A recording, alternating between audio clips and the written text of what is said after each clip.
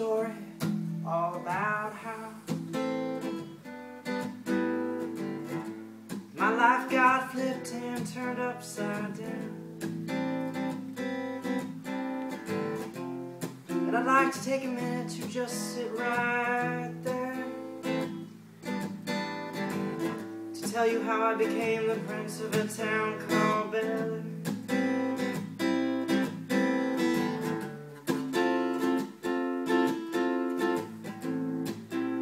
Musical interlude. Use your imagination for the chorus there. I will set your imagination at ease. In West Philadelphia I was born and raised, and on the playground is where I spent most of my days. Chilling out, maxing, relaxing, all cool, all cool, and just shooting some people outside of the school. When a couple of guys who were up to no good started making trouble in the neighborhood. I got in one little fight and my mama got so scared. She said, "You're moving with your auntie in Bel-Air." Oh, Bel-Air, a wealth of sorrow and greed. Our castles are made from our own souls lamenting.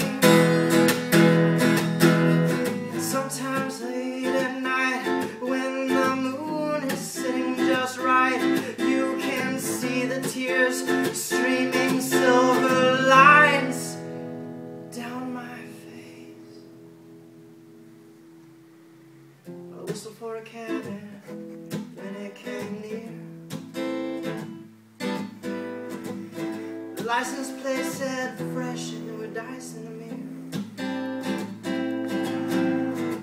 I thought if anything that this cab was so rare,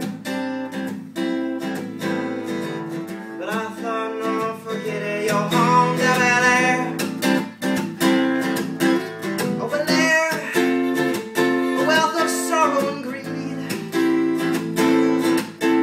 Our castles are made from our own souls lamenting. Oh, and sometimes late at night when the moon sits just right, you can see the tears streaming silver lines down my face. Well, I pulled up to the house around 7 or 8, and I yelled to the cabbie,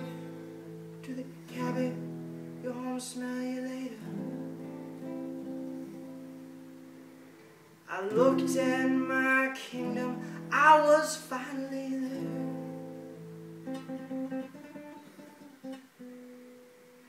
To sit on my throne as the prince of Bel-Air, a wealth of sorrow and greed. Our castles are made from our own souls lamenting. Sometimes late at night when the moon sits just right, you can see tears streaming silver lines down my face. But hey, that's just Bel-Air. Just Bel-Air. A gravestone of despair. Somebody died, no one cares. When you're living in a town called Bel-Air.